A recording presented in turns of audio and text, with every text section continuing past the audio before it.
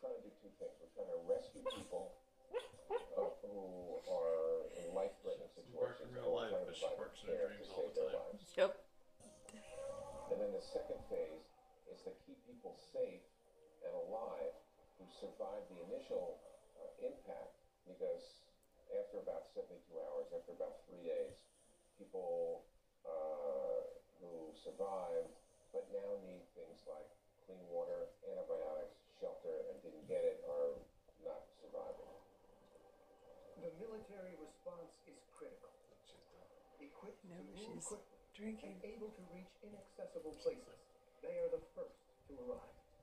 But after a few days, the job falls to non-governmental agencies and other specialists who are already laying the groundwork for a longer-term effort. So far, this has been very effective from what I've seen